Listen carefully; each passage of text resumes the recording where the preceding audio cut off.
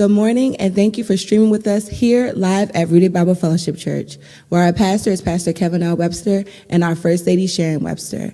We pray that the word is encouraging and uplifting to your spirit today. And with that being said, let's hear a word from our pastor. Hallelujah. Give the Lord a shout. Thank the Lord for the miracles He gives us every day. Amen. We give honor to the King of Kings and to the Lord of Lords on this great day of worship.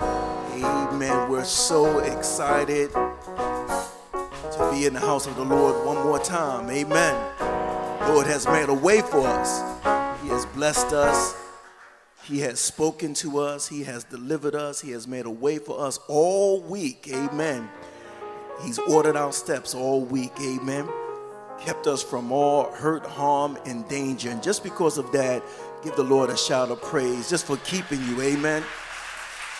Amen. You did not keep yourself. Amen. The Lord, He dispatched His angels, the Bible says, and gave them charge over thee. Amen. And so we thank the Lord for His goodness, His grace, and His mercy. He is so kind to us, and we can never repay Him for all the great things He has done for us. And the greatest thing that He's done for us, He's given us eternal life through His Son, Jesus Christ. Give the Lord a shout of praise for that.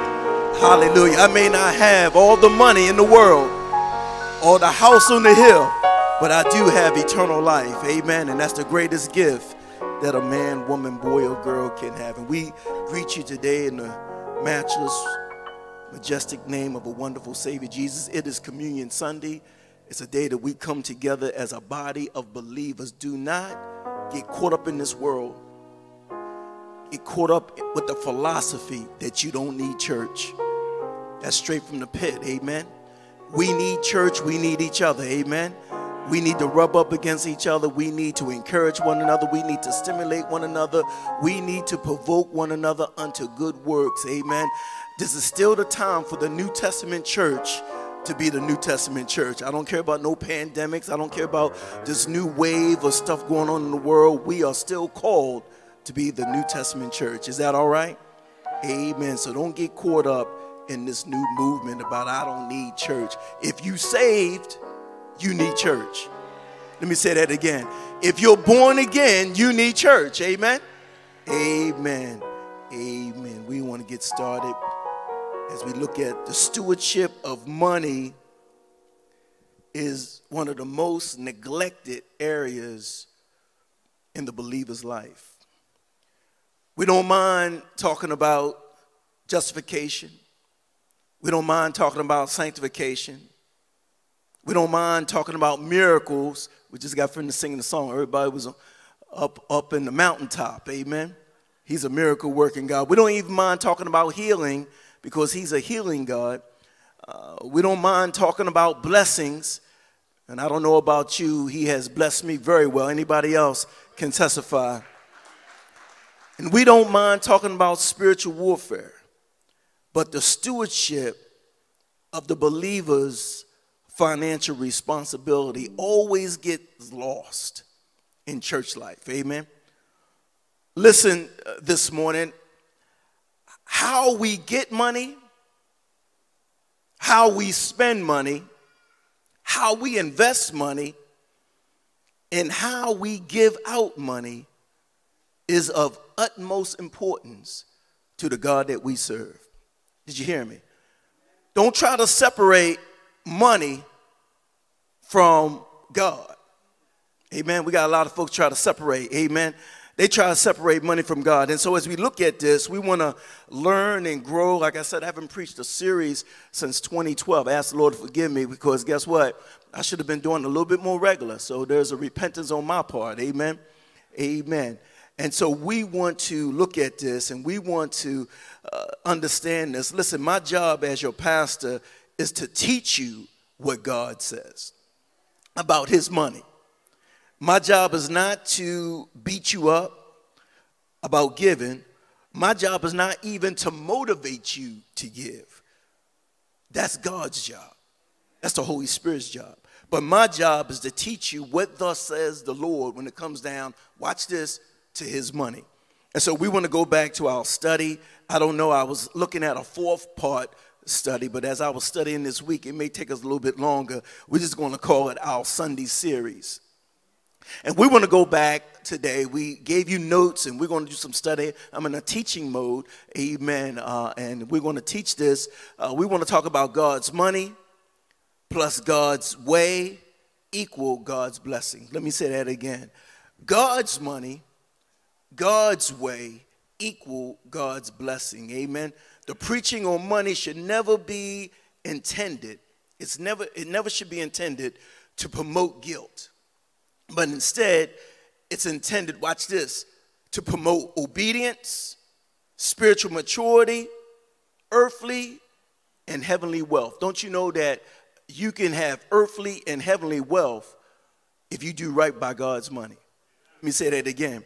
You can have earthly and heavenly wealth if you do right, watch this, by God's money. Amen. I want you to get that today. Amen. And so we want to go back to our sermon. And we want to preach from a sermon topic today, just for today.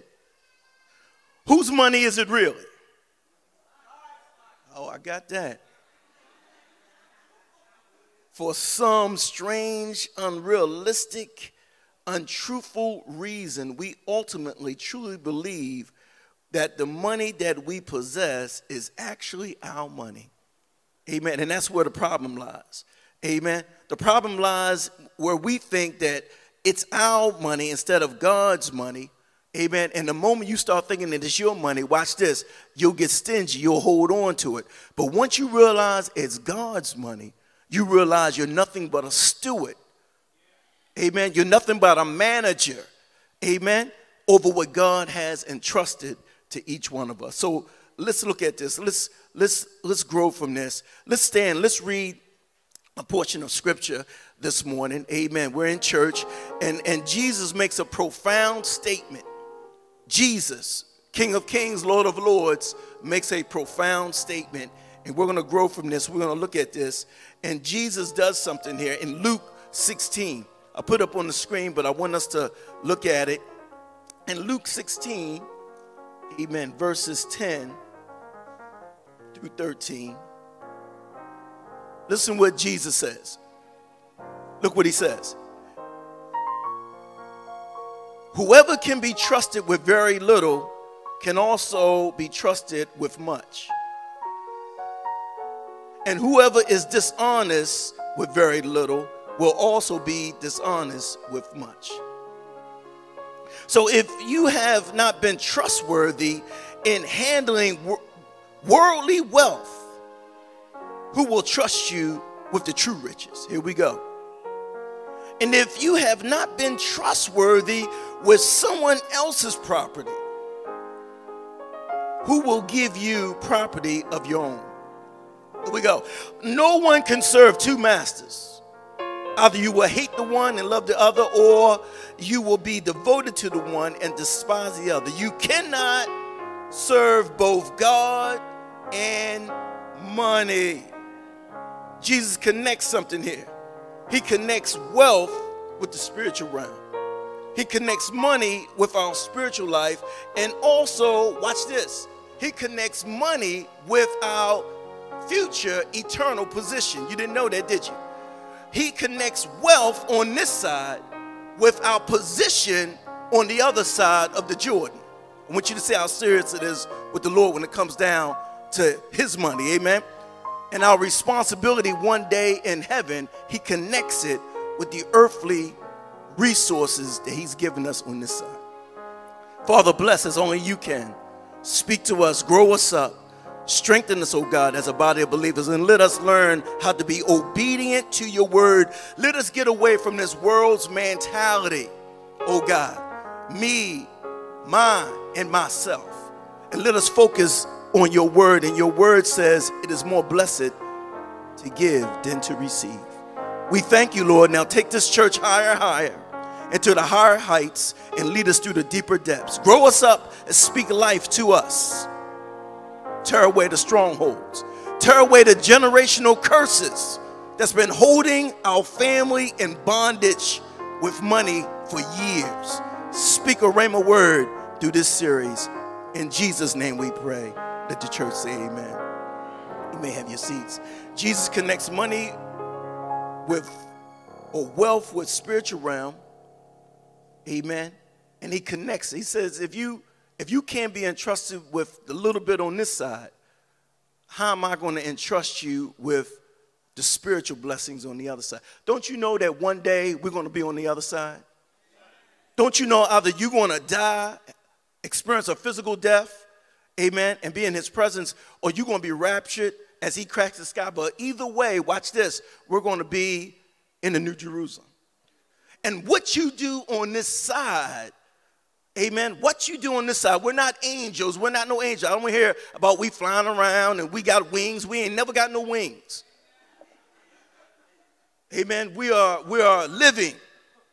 And because of faithfulness on this side determines your position and responsibility when we get into the New Jerusalem. You better grab this. New Jerusalem is forever and forever. This earthly side is maybe 70, 80, 90, even 100 years, but it's temporary. And so Jesus connects wealth with spirituality. Amen. Listen, our attitude and the use of money, brothers and sisters, watch this, is spiritual to Jesus. Let me say that again. It's spiritual to Jesus. The stewardship of God's money is spiritual, church, and I don't want you to miss that. I don't want you to miss that. Amen. I don't want you to miss this. Watch this. Here we go. Watch this. Money is life. Money is life. And it simply means this. When I say money is life, we spend all of our lives trying to get money. Yes, we do. Huh? So that we can what? Stay alive. Am I right about it? And function and operate in this life. And so we spend a lot of our earthly life with our minds and our attitude towards money. Amen. It was an article that was penned, and it said that we spend 50% of our time thinking about how to get money, how to spend it, how to save it, how much we have to pay out, amen, paying them bills, right? And then we spend 50% of our time thinking like this, how can I keep it? Amen. And so with that, watch this, that is why the issue of money is so important to God, because even though money, watch this, even though money itself is amoral, meaning that it's not good or bad, amen, but watch this, money is either has a righteous ramification or money has an unrighteous ramification. In the way that we view it, the way that we handle it is utmost importance to God. The way that you spend it is important to God. Amen. See, watch this. Wasting money is important to God. Spending money frivolously is important to God. How you invest it is important to God. How you give it is important to God. And watch this, rooted, even how you think about money is important to God. Amen. And so as we look at this, we must understand that these are things that are important to God. Where a man's treasure is, so lies his heart. Am I right? The best financial advisor that we have, the best financial advisor and investment broker is God. God, if you want to understand about investment, if you want to understand about how to multiply, you need to learn it from God himself. Because what God does through his son Jesus Christ, he gives us a clear biblical pattern for the believer to follow. He gives us everything that we need so we can be wealthy, successful, prosperous on this side. Amen. And so as we understand this, we got to look at this, and our money habits is very important to God. Watch this. Please understand this, the statement. The love of money may be the root of all kinds of evil. Put that up on the screen. But the misuse of money is the beginning of many of life's problems. Amen. A lot of our generational curses comes from, watch this, the misuse of money. The misuse of money that our great-grandparents did, our great-grandparents and our grandparents and our parents did. Amen. It's a generational curse that's passing on down from generation to generation. Watch this. It's the misuse of money. And some of us right now are feeling the effects of a generational curse. And it's sad to say, watch this, sad to say, and I'm going to say this because I'm in this community, within the black community, we struggle in this area of finances. You ain't got to agree. Why? Because we don't understand the use of money, and it's so evident anytime that we will buy an expensive car, but we still living in an apartment. Huh? We don't understand the misuse of money. Anytime we'll put $250 tennis shoes on our children and put $100 worth of jeans on them and gear, but we ain't putting no money away for college and no future investment. We don't understand, and it's the misuse of money. And it creates, watch this, a generational curse. Oh, you ain't got to work with me today. We're so caught up in how we look and keeping up with the Joneses that we ain't doing right by way of God's money, and we want to know why we ain't got nothing. And so as we look at this, we got to come to the reality. We got to get to the reality, rooted Bible. Watch this. We get to the reality that all money belongs to God. Huh? From that little penny. Amen. They used to have it. They don't have it no more. You may get one. If you get one, let me know. Amen. To that $1,000 bill, used to be such thing as a $1,000 bill. Amen. They stopped circulating them. Amen. But all of it belongs to God. All money, all your money in the bank, all your money in your retirement, all your money that you possess, it all belongs to the King of Kings and to the Lord of Lords. And this is the first place that we got to get to, because once you realize that, watch this, you'll then fall to the humble place that you're nothing but a steward over God's stuff. He says in the book of Haggai, he says in Haggai 2:8, he says, the silver is mine and the gold is mine, declares the Lord Almighty. Everybody see that? He says it is all mine. And so as a believer, we have to recognize that it all belongs to God. Amen? So as we look at this, we want to understand something. Let's set it up today. We're going to set it up. The question on the floor is this. Is it wrong for Christians to have money? Amen. Ain't nothing wrong with having no dollars now. There's nothing wrong with having dollars. Matter of fact, watch this. We're going to learn something. See, it's God who gives each one of us wealth. It's God who determines the wealth that you and I will have in this life. And that's what we got to understand. Watch this. You're not going to go outside of God's allotted will for you. I don't care how much you lie, scheme, whatever you do, you won't go outside of what God has already allotted for you on this side of the Jordan. See, watch this. Before you was created, God already knew what he was going to give you, how he was going to give it to you, how much he was going to give you. He already knew before you was even created, before he even found the world, he already knew about your allotment. That's why you ain't got to beg, borrow, steal, covet nobody else's stuff. Look at what I know, what God has for you, he got for you. Huh? No, it's not wrong for a Christian to have no money. Matter of fact, as we look at this, it tells us God grants to men and women the ability to earn that which he has given them. Did you get that? Look what it says. It says, you may say to yourself, my power and the strength of my hands have produced this wealth for me. That's the problem right there. But watch this. But remember the Lord your God, for it is he who gives you the ability. Huh? He gives you the ability to do what? To produce wealth. Ain't nothing wrong with having some wealth now. Ain't nothing wrong with having a couple of nickels rubbed together. Amen. Nothing wrong with it. But you got to recognize who gave you the power to produce it. God says, I'm the one who gave you the power. And so confirm his covenant, which he swore to your ancestors as it is today. So the first thing we have to understand is that all money belongs to God. It's all the Lord's. And so when you recognize this, watch this, you don't start holding it like this. And watch this, and if it ever leaves you, you don't find yourself jumping out of the window because you recognize that it all belongs to God. The Lord give it and the Lord take it away. Blessed be the name of the Lord. So as we look at this, watch this. Money, brothers and sisters, we're talking about money today. Money is God's gift to us. Money is God's gift. Amen. For the Bible tells us this. Watch this. It says, for who makes you different from anyone else? What do you have that you did not receive?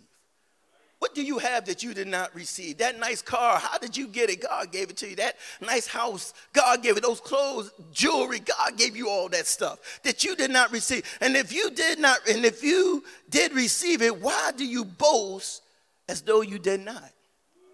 And so as we look at this, we got to understand that money is God's gift. Amen? Isn't that good stuff? And he has allotted to each one of us a measurement of wealth. And this is where contentment comes in. You got to understand your measurement of wealth. See, I already know that I ain't going to never be no millionaire. Amen? That's not my lot. And that may be somebody else's lot in here. I hope it is. I hope somebody else in here got to get $1 million. Amen? Praise the Lord. Because I know it's something that's going to come to the storehouse, right?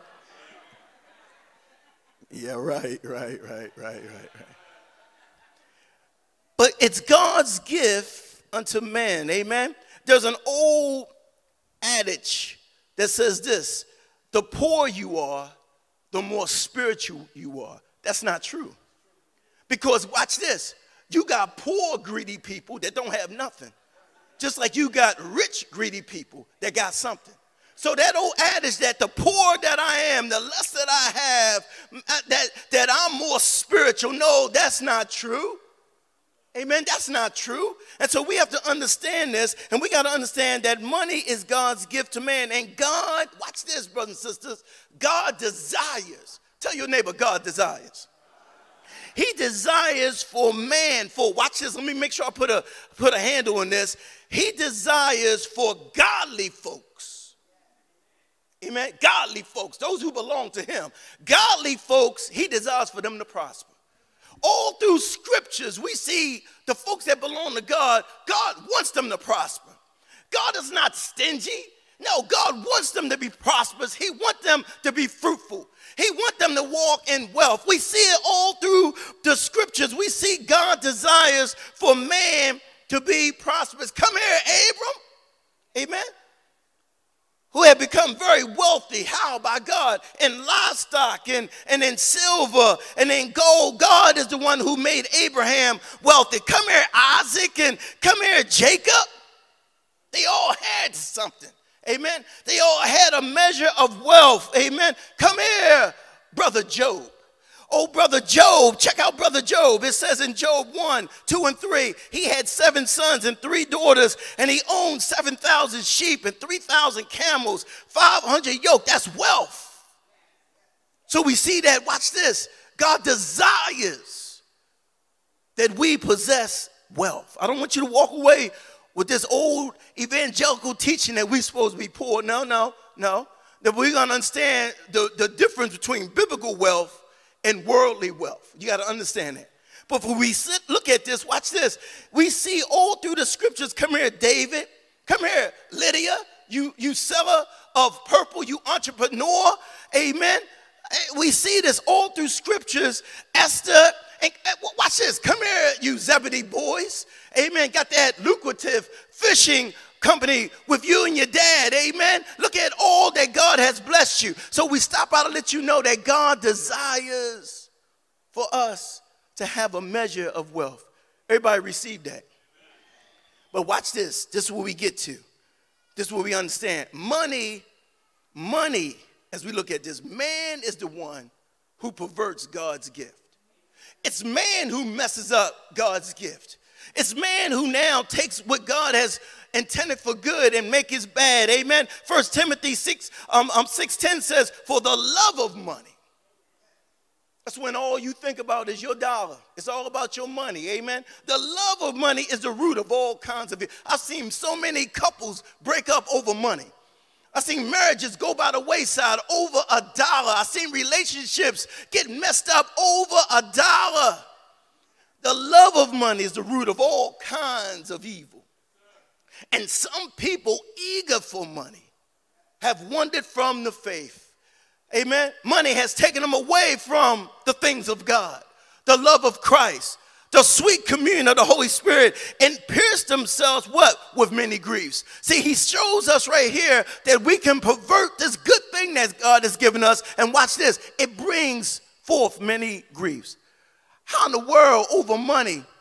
This lawyer down in South Carolina, and I'm saying on YouTube, Murdoch, how you gonna kill your wife and how you gonna kill your son because you in money problems? Why? Because the love of money. It's the love of money that is the root of all sorts of evil. And when you love money, you'll find yourself doing all kinds of things. You'll find yourself doing some things that you said that you would never do, all over $1. It's the love of money.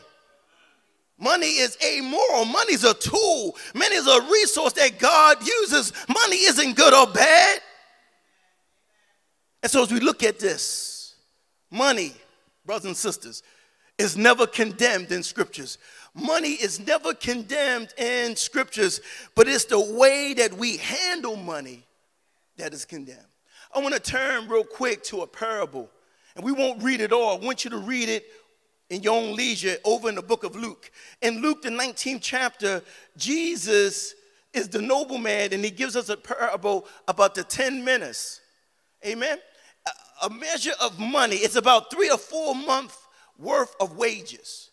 And it talks about a nobleman who gives it to his servants. And if you go there and look at it real quick, we won't read it all, but when you get a chance, he says this. He says, a nobleman of noble birth went to a distant country to have someone appoint him king. This is Jesus talking. And to return. Amen? Talking about himself. So he called 10 of his servants and gave them 10 minas. But this, he says, put this money to work. Watch this. See, we have to understand something. As we look at this, God's financial system is different from the world's financial system. He tells them, this is money. He says, I'm going to give you an allotment of money, and I want you to put it to work. So watch this. When I return, watch this, there's an investment for me when I get back. So I'm going to give you an allotment of money. And he gave to each one of them an allotment of money, right? And you go ahead, you read the story, and he tells them to put it to work until he returns. And when he returns, he wants an investment. Watch this. 2 of them did right by way of the money. They invested the money. They did what they supposed to do with the money, and then they invested it. And when he came, he said to them, he says, you are faithful. Well done. Well done. I don't know about you, but that's what I want Jesus to say to me one day. Well done, Pastor Webb, well done. Anybody else want to hear that? Well done. You was faithful over the few things. He said, I gave you an allotment and you invested it, and now I'm coming back and I got a return on my investment. Amen, the parable. But then there was one. It was one who misused improper use of what God had given him. We got some folks like that right now, amen? And instead, watch this, in his own intellect, in his own reasoning, in his own self-will, he says, well, I'm going to take the money and just put it away. But God says, no, I told you to make it work. But you're going to put it away, and that's how we are, amen? We decide what we want to do, how we want to do it, when we want to do it. But God says, no, this is what I told you to do, and be obedient to what I tell you. And we see in the end of the story with that one, we see the judgment that fell on that one. Why? It's not so much that money is condemned, but it's the misuse of money that's condemned. I remember when I was start preaching years ago, almost 30 years ago, and I went to a church, and they only had about 5 members in the church. I think it was my 1994, and I was preaching at a church. It was like 5, 6, 7 folks in the church. And they took up an offering. And I was working at that time for the federal government and was making a little bit of something, making a little bit of cabbage. Amen. Can I get an amen? And so when they took the offering up and they gave it 6, 7, less than 10 folks, and they presented it to me after I got finished preaching, you know, the honorarium, amen, a man is worthy of his hire. A man is worthy of his hire, right? A man is worthy of his hire. Don't muzzle the ox who tread out the grain, am I right? And so they gave it to me, right? And when they gave it to me, I took it, I put it in my pocket. And then I went and I said to them, and I went back, I got in the car and I went back and I gave it back to the preacher. And I said, no, y'all take this. I said, y'all take it back because y'all need it. Put it back, take it back. I'm in my mind, I'm thinking they need it more than I need it. So I'm thinking I'm doing something good. I'm feeling good about myself. Amen. You ever feel good about yourself? I done something, and a lot of y'all saying right now in your mind, amen, Pastor. I go back to Shining Star Baptist Church with my pastor, James Johnson. I told him, I gave him the report about it I just preached. And he said, good boy, good. You know, ain't no too much accolades back in those days. Good, all right, you did what God called you to do, right? And I said, I gave the offering back. He said, you did what? I said, I gave the offering back, Pastor. He said, man, don't you never do that again. He said, don't you never do that again. He said, in your mind, you thought that you did a right thing, young brother. He said, no, you didn't do a right thing. You robbed them of a blessing. See, they gave from the recesses of their heart to bless you. And what you did, you took it back and gave it back to them. You thought in your mind you was doing the right thing, but you didn't do what the Bible said. Some of y'all right now, y'all trying to wrap it around your mind. How was it wrong? See, I robbed them of a blessing. They were blessing me from the recesses of their heart. They was investing into the ministry that God had given to me. They were investing. They were sowing into the ministry that God had to begin with me. Because watch this, they wanted a harvest one day. They wanted a harvest, and all the souls that I led to Christ last 30 years will be on their account. So that one day when I see them on the streets of gold, they'll say, I invested in your ministry, and all that God has given to you is now also bestowed into me. See, in our human reasoning, we want to do what we want to do opposed to what God say. Oh, you better walk with me today. And so as we look at this, we're going to talk about the biblical design. We're going to grow these next couple of weeks. You're going to learn something that you ain't never learned before. I'm going to show you something about the tithe that you never learned before. Some of you. And so watch this. The biblical design to help us to gain a measure of wealth. Is anybody in the house want a measure of wealth on this side? I'm going to raise my hand. Amen. Both hands. Amen. Because not only do I want a measure of wealth, but I want to pass it down. I want my grandchildren to walk in it. I want the great-grandchildren to walk in it. I may not never see it, but I want it to come all the way down. See, what we got today, we're thinking about ourselves. That's why we're spending up everything that we got, because we're thinking about here and right now. But you ain't thinking about what God is trying to do through you, through the next generation. Bible, it's sin for us to leave this earth and not leave nothing. When you leave this earth, I don't care if you're on disability, I don't care if you're on Social Security. The Bible, and I'm going to show it to you later on, that we are to leave something. It didn't say how much, but watch this. When you leave this earth, watch this, you're supposed to leave something. Oh, Lord have mercy. I got an amen way in the back. This is how you get wealth. I'm going to give you 4 ways that you get wealth, biblically. Amen. I ain't talking about no gimmicks. I ain't talking about no get-rich-quick schemes that we got these slicksters. Everybody, let me tell you something right now. That's false. That's false. I ain't talking about no prayer cloths. I ain't talking about that. I watch this. For some of you, don't get mad at me. I'm not even talking about no lottery. I'm not even talking about no lottery. I'm not talking about no casinos. I'm not talking about what Jamie Foxx is promoting, no sport betting. I ain't talking about getting money like that. But I'm talking about God's way. Because watch this, when you do it God's way, the money lasts. The money lasts. Why? Because it's his money. The first principle, in order to get wealth, you got to go to work, Jack. You got to go to work. You got to go to work, man. You got to go to work. You got to put something together. Amen. Remember, you got to, watch this, you got to go to work. Amen. Stop trying to be slick.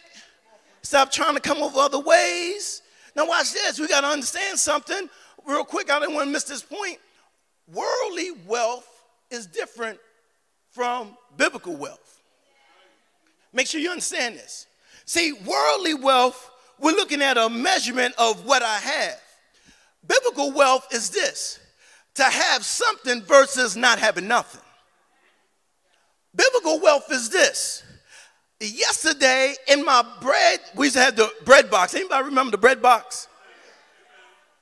If you're 30, you don't remember no bread box. Don't even raise your hand. 40, don't, no. If you're over 50, you remember the bread box. In my bread box, this is biblical wealth. In my bread box one day, there was no bread in the box. But in the next day, I go to the box and there's a slice of bread that wasn't there before. Now I have it. Watch this. That's wealth. One time I only had one pair of shoes. Now I got 2 pair of shoes. That's wealth. One time I only had one winter coat. Now I got 2 winter coats. That's wealth. One time I had a whole hoopty. I got graded up to a little upgrade of a car. That's wealth. See, biblical wealth is not like worldly wealth. Biblical wealth says one time I had nothing. Compared to me having something, I am so wealthy. That's biblical wealth. See, the man with the church getting caught up in the world. Church looking at all these entertainers and stars and thinking that's wealth. No, biblical wealth is having something compared to having nothing. And if you got something, I stopped by to tell you, sweetheart, you're wealthy. If you got something, if you got a little piece of money, you're wealthy. If you got a little piece of car, you're wealthy. If you got a couple of undergarments, t-shirts, you're wealthy. Because biblical wealth means that one time I had nothing, but now I got something. So let's make sure we clear what biblical wealth is compared to worldly wealth. You got to go to work. Huh? That's what he says here. For even when we were with you, we gave you this rule: the one who is unwilling to work shall not eat. Ain't gonna eat. You ain't working, you ain't gonna eat. Amen. And when your stomach starts to make that noise, it'll motivate you to go to work. And I ain't working at no McDonald's. You miss enough meals. The thing that you say you'll never do, you'll find yourself flipping a burger. The one who is unwilling to work shall not eat. We hear the some among you are idle and disruptive. They're not busy, they are busybodies. Such people we command and urge you in the Lord Jesus Christ to settle down and watch this and earn the food they eat. We got to learn this great lesson. How do you get wealth? You got to go to work. Don't you know that working builds up your self-respect? Don't you know that when you go to work and you work, don't you know it builds up your personhood of who you are and your self-respect? And I ain't talking about the person that's disabled. I ain't talking about the person that can't work. I'm talking about the one who's able to work. Amen? See, to be lazy brings you to poverty. To just talk work and don't go to work brings you down to the poorhouse. So as we look at this, watch this. It says here, look at Proverbs 14:23. All hard work brings a profit. Ain't nothing wrong with some hard work. Watch this. It brings a profit, but mere talk leads only to poverty.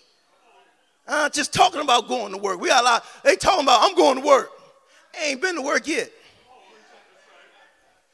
One thing God doesn't do, God doesn't drop down this from the sky. You got to go and put your feet to it. So we see here that the first thing of wealth is that you must go to work. Amen. He says here, watch this. A great example of this is the illustration that Proverbs, I'm almost done. Proverbs gives us the ant. If you ever want to see a smart creature, look at the ant. The ant is smarter than some human beings. Because the ant recognizes that there's a time coming that they ain't going to be able to work.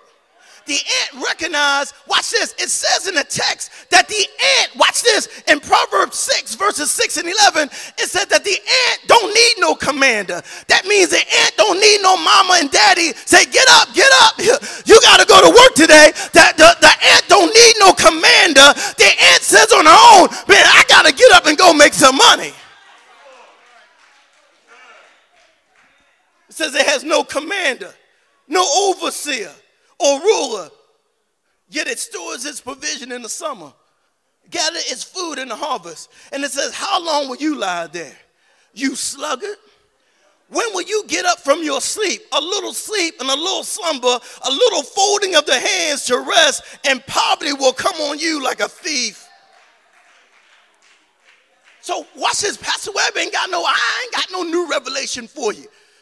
I ain't going to tell you to go and grab a prayer cloth and I'm going to anoint your head with some oil and all of a sudden you're going to get some money from over yonder. No, I'm going to tell you this. Go get a job.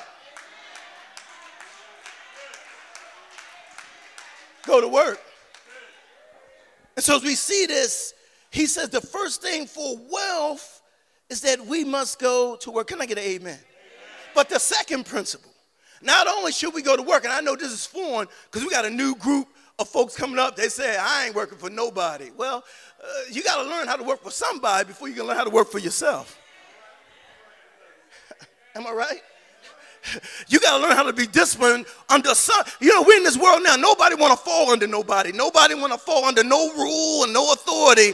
But I stop by to let you know, once you learn how to fall under authority, then watch this. You'll learn how to allow other people to fall under your authority. If you've never felt under authority, then you can't lead with no authority. If you have never followed, you will never be a leader. See, to be a great leader, you got to first learn how to follow. You want to be a boss. A boss of what? You ain't never followed under no boss and learn how to be a boss. And so the second principle, am I preaching today? The second principle for wealth. Anybody want some wealth? Who wants some wealth? Raise your hand. If you want some wealth, then you better learn how to save. I'm helping somebody. I'm helping somebody. You ain't got to say amen. You already in there. You get up now, somebody going to look at you. You ain't going nowhere. Amen. The principle is to save.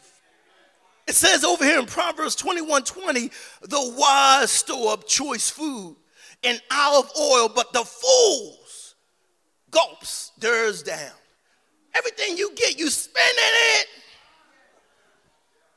Can't even hold on to it long enough. And you're not saving. If you notice anything about the ant, the smallest creature, the ant got so much common sense. It says that the ant stores away. Because the ant understands that there's a time of leanness. And you and I got to understand that, watch this, it ain't always going to be like this. And there's some time of leanness.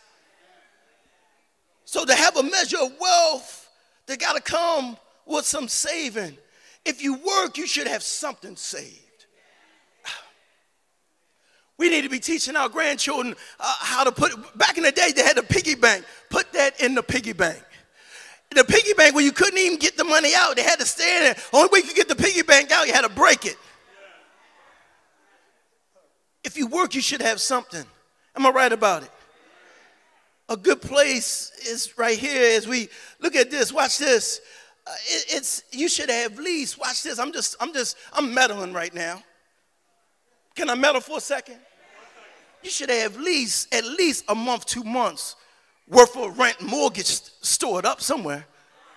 Huh? Don't keep buying all this jewelry and going all these places, but you ain't got a month of mortgage, a month of electric bill stored away somewhere.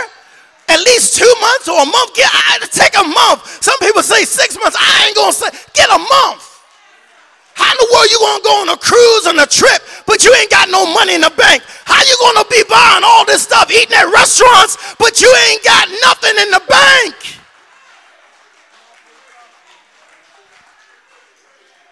And every time you need to charge it.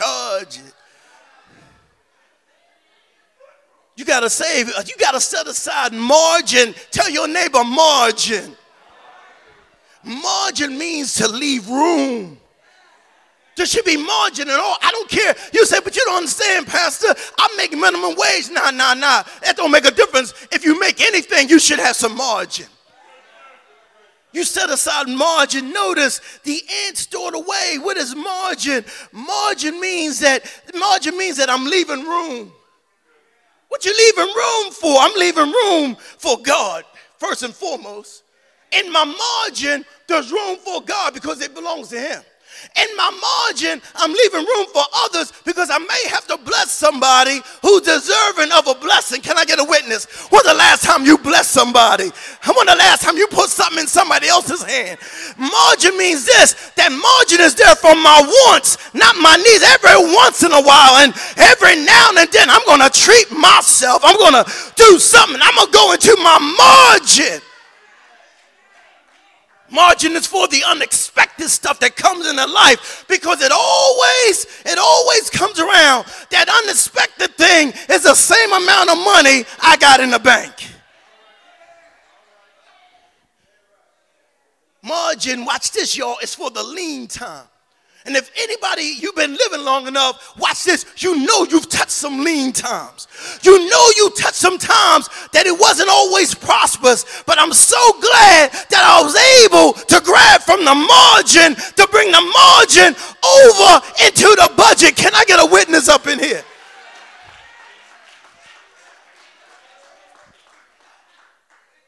You got to have some margin.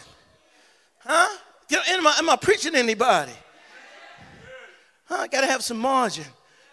You got to have something, amen, put away. Amen. You got to stop presuming the grace of God. Amen. You got to stop presuming the grace of God. Amen. You watch this, presuming the grace of God. You're going to quit a job before you had another job. That's presuming the grace of God. Well, I'm leaving this job, but ho. You don't leave the job until you have another job. What you're doing, you're presuming the grace of God. Huh? See, we understand this. We think that God, watch this, that God is going to bless our irresponsibility. We think that God is supposed to bless our irresponsibility, our presumptuous sin, that God, he's still going to take care of me. God allowed me to work 30 years and I spent that whole 30 years wasting money, but now God, watch this, he's going to take care of me in my retirement. No, it don't work like that. No, God says, watch this, you want some wealth, you got to save something. Can I get a witness? Watch this, the third principle. Not only do you have to go to work, not only should you have margin and save something, but you should also plan. Write this down somewhere. No budget or priority list leads to some bad stuff. When you don't have a priority list and you don't have a budget, it leads to some bad stuff. Amen. Watch this. The Bible says in Proverbs 14:8-15, the wisdom of the prudent is to give thought to their ways, but the folly of the fools is deception. It says that you want some wisdom, you got to think about it. This is money. You got to think. You got to put priorities. You got to put things in place. The simple believe anything, but the prudent give thought to their steps. Did y'all see that? It talks about those who plan, those who exercise wisdom, those who think through their stuff. Amen. And think through how they're going to work through certain things. I don't know about you, but every month, First Lady sitting at me at a table. Did you see this on this budget right here? Did you see this is what we got? Well, good. I need that because we need to budget. We got a plan. See, you just go on spending without planning leads to poverty. And so with this should be some plans. What is the priority? What's the listing of priorities? What should we do? And let me stop by to tell somebody, just in case you don't know this, watch this. The first priority is always this. We need a roof over top of our heads. And if everything else don't go, I'm going to pay my rent. I'm going to pay my mortgage, and I need me a little electricity, and I'm going to pay my BG&E if I don't pay nothing else. Keep a roof over top of my head, and I like me some air and some heat every once in a while. And I like me some lights. Anybody else like lights? And I know the priority. So before we start spending all this money, watch this. We're going to make sure that mortgage is paid, that BG&E is paid, that car insurance. Because without car insurance, you ain't going to work. That car insurance. See, we got to set a priority list. You want to go get that suit? You want to go get that dress? Did we pay the mortgage yet? Did we pay the BG&E?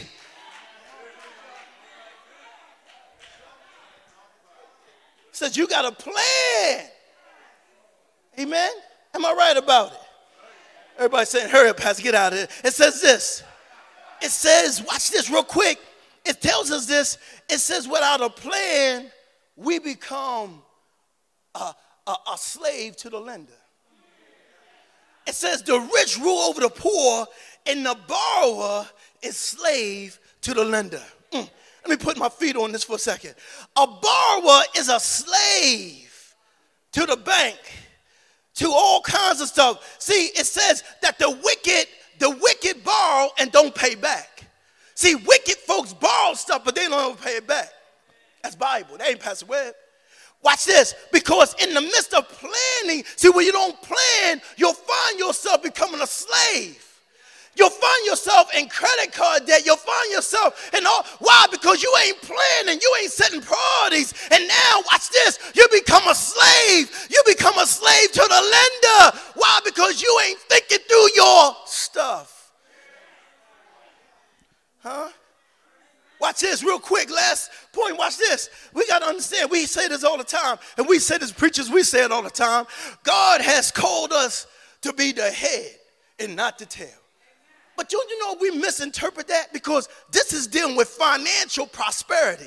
See, what God is saying, if you obey me, do what I tell you to do, you will always be the head and not the tail. And what? In your wealth, in your money. See, a lot of times we throw that out to cover everything, but he's dealing with your wealth and your money.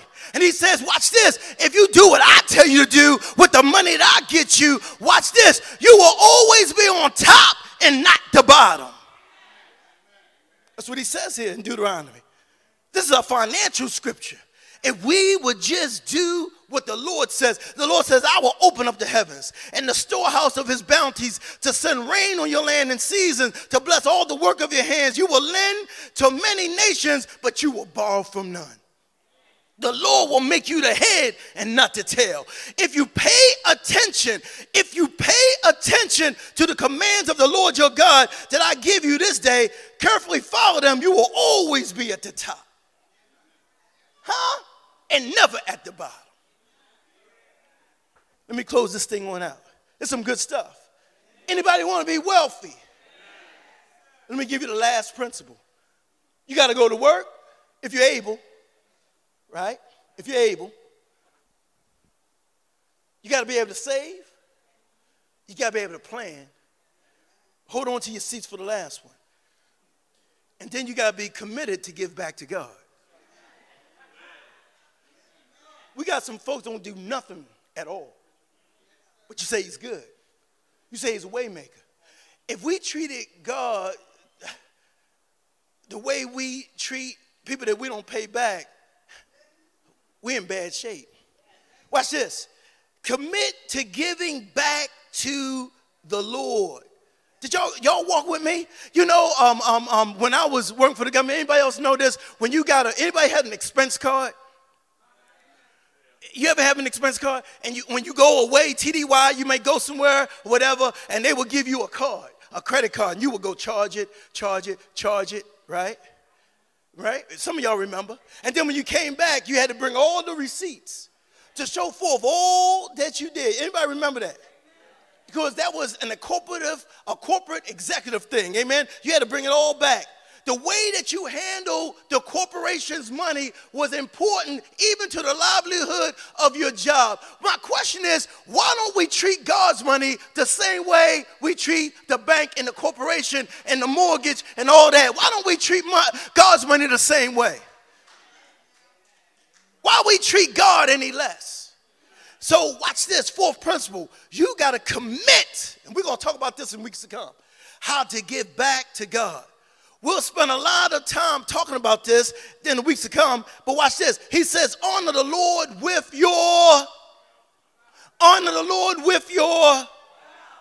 the first fruits of your, we're going to be talking about the tithe, right? And if this is the tithe, because we're going to understand the tithe, if you give a 20, and can I get practical? Say get practical, Pastor. And if I'm giving the first fruit, and if I give a 20, what I'm saying then is that God blessed me to make $200 that week. So here's a 20 for the first fruits, the 1/10 of my first fruit. Here's $20 because I made 200. But if you made $1,000 that week, and you say, here, throw in a 20, and you think that you did something, but you done made 1,000 all week, and you only give them a 20, that's not first fruits. That's called being disobedient. That's called being disrespectful. That's called being irreverent. Because if he blessed me with 1,000 and then I only throw in 20, what I'm saying now is I'm lying to God. And what I'm doing now, I'm robbing him. But instead of me taking the rest of that, I'll go to the restaurant, I'll go to the casino, I'll go to the store with the rest of God's money that I'm robbing him of. And so he says, shall you rob me?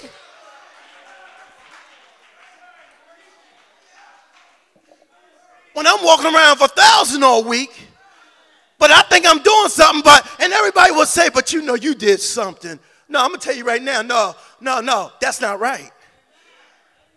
So he says here, then your barns will be filled to overflowing and your vats will brim over.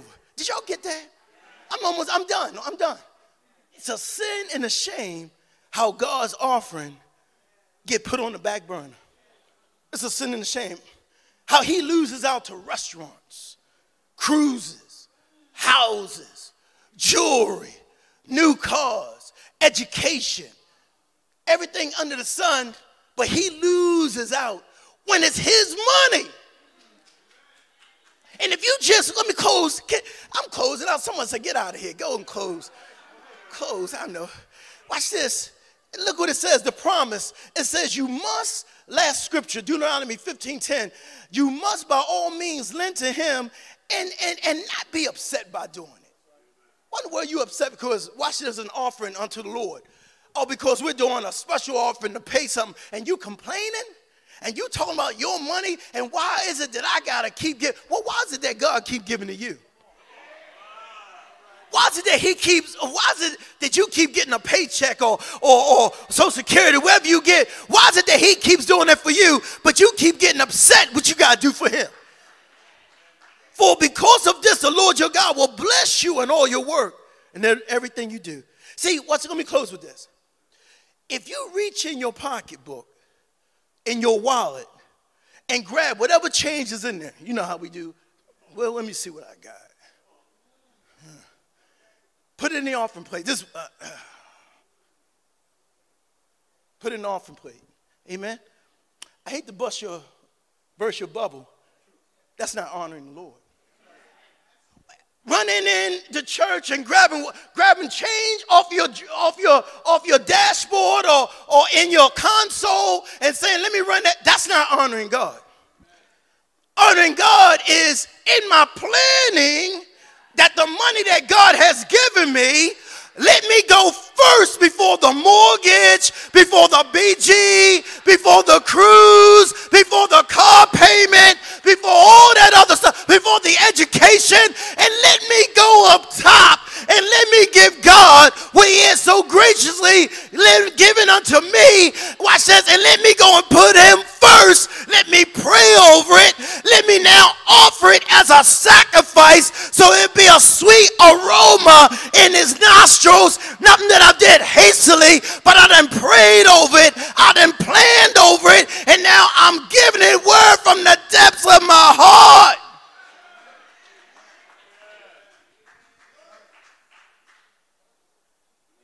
That's how we honor God. We got a lot to talk about, don't you? Don't run out. Don't try to catch another church somewhere. Well, my girlfriend want me to come visit at their church this week. No, this is your church. This is where you need to be. And I'm going to say it online. If you're online, you need to be in church. If not, you need to be on. Get this word, because God is trying to take us to a different place. He's trying to take us to a different level. And watch this. You may not have done it right all these other times, but God says today is the expected time. I'm going to show you how to do it now, because it's not too late. I want to bless you now. I want to grow you now. I want to produce for you now. It's not too late. Don't close your heart. Receive what my word says, and watch God take you up to higher heights, and watch you open up the floodgates of heaven and pour out a blessing. I'm done. You can cut it off. Do I got 10 people that can say, I obey God? I'm walking. I'm not perfect, but I want to do what he tells me to do. And I've seen, Pastor, I've seen the floodgates of heaven open up. And I've seen the blessings of God pour down. I've seen it pour down so much that it's overflowing. I see it pour down so much that I don't even know what to do with all the stuff that he done blessed me with. He's been so good to me. He's been a way maker. He's been a promise keeper. Do I got anybody in here that says the Lord is good and greatly to be praised? He made a way out of no way. He blessed me when I wasn't thankful. He was there.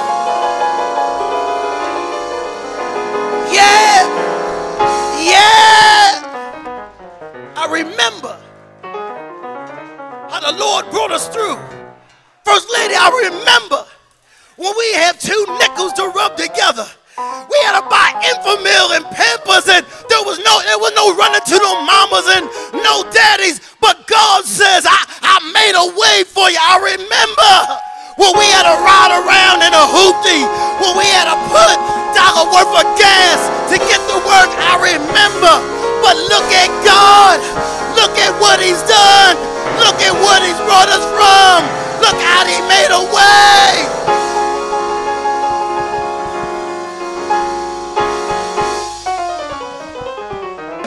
We got to learn how to be obedient to the Lord. We got to learn how to give him what is due unto him. Is that all right? May God bless you. Heaven smiled upon you. Maybe one here today. You stand in need of this great salvation. Jesus came to give his life a ransom. That means he paid the price for sinful man. He only came for sinners. He didn't come if you all right, well-to-do, educated, got it all put together. No, Jesus came for sinners. And if you're a sinner and you recognize you never called upon his name, today is a day of salvation. Call upon the name of the Lord and thou shalt be saved. Believe upon the Lord. Accept him. Call upon him while you're still able. He's standing at the door and he's knocking. He says, hear my voice. He's calling your name right now. Holy Spirit's calling your name. The Holy Spirit said, open up the heart, your heart, and let me come in. Let me come in and let me eat with you, sup with you, fellowship with you, be your Lord, be your King, be your master. And if that's you today, watch this. Today, you give your life to Christ. We're going to welcome you to the family of God. Is there one? Just raise your hand. You said for the first time, Lord, save me right now. Lord, deliver me right now. Lord, be my God and be my King and come into my heart. If that's you, raise your hand. If that's you in TV land, right where you are, I see that hand, I see that hand, I see that hand, I see that hand. If that's you in TV land, I want you to call that number on the screen. God bless you, brother. Today is a new day for you. Today's a new day for you, brother. Today you've come out of darkness and you're walking in a marvelous light. Today you got a brand new king, a brand new savior, a brand new Lord. His name is Jesus, the savior of the world. Amen. Anybody else in TV land, if that's you, call upon the name of the Lord right now. Call that number on the screen and the Lord will save you right now. God bless you. We're going to keep traveling. God's money, God's way equals God's blessing. May God bless you and heaven richly smile upon you. Be blessed. Hallelujah. We give honor to the true and living God, and we thank him for this great Sunday, a day of worship. The Lord has been good to us. We know as a church we come together on the first Sunday. First Sunday is always our communion Sunday. It's a day that we as a church come to observe the death, burial, and resurrection of a wonderful Savior. And we would be remiss if we didn't take time out to recognize all the great things the Lord Jesus Christ has done for each one of us, those who have called upon his name. And this one of the ordinances of the church, that one of the ordinances of the church Jesus, he gave us was that we observe the Lord's Supper. Amen. The Lord's Supper is a time for all believers to recognize the grace, the mercy, and the love of a wonderful Savior. And I'm so excited that he will call each one of us into his family. I'm so excited that he saved us and redeemed us. We don't deserve it, but he's been good to us. He's made a way for us. And we who are the church, his representatives on the earth, we should take time out. He says do it often. We should take time out to recognize this great work of redemption that he's done for us. So we come thanking him on this day, thanking him at the Lord's table. We thank God the Father. We thank God the Father for his Son, the Lord Jesus Christ. And we thank him for the finished works that he accomplished for us on Calvary's cross, giving us redemption, forgiveness of sin, and giving us eternal life to pass from this life and to be in his presence. And so at this time, we're going to take time out to do a Holy Communion. For all of those who are watching or present with us, we want you to take time out. It's a holy time. I want you to make sure everything is quiet as we meditate on the goodness of the Lord. And we ask the Lord to forgive us of our sins, sins of omission and sins of commission. And we ask the Lord to cover us and to empower us and to strengthen us. We know that there's no power within the elements themselves, but there is spiritual power when we come humbly before his throne of grace and mercy and we bow before him. So let's take a few minutes in Holy Communion as we begin this new month, recognizing all that Jesus has done for us. The Bible tells us in the book of Matthew, the 26th chapter, verse 26 and 28, it says, while they were eating, Jesus took bread and gave thanks, and he broke it, and he gave it to his disciples. And he said to his disciples, he says, take and eat, for this is my body. And then he took the cup. And he gave thanks and offered it to them, saying, drink from it, all of you, for this is my blood of the covenant. And he says, which is poured out for many for the forgiveness of sins. And that's what we want to do. We want to recognize all that the Lord has done for us. So I want you at this time, wherever you may be, find your element. If you have a cracker, get your cracker. And if you have some grape juice, get you some grape juice. If you don't have grape juice, if you got some water, if you don't have a cracker, get you a piece of bread, get you a morsel of bread, because it's not so much the elements, but it's your heart.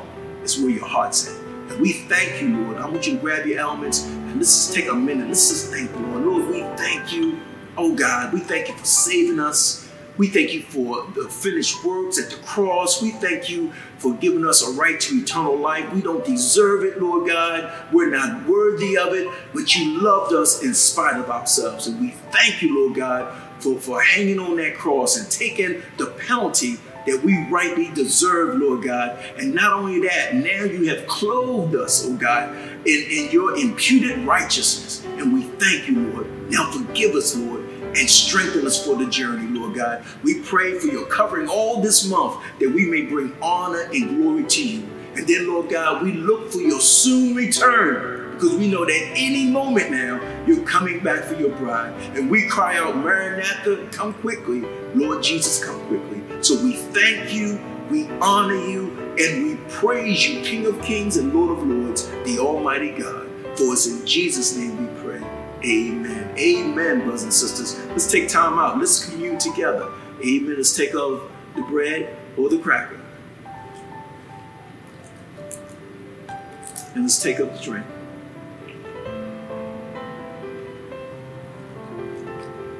And we thank you, Lord, for your goodness and your grace.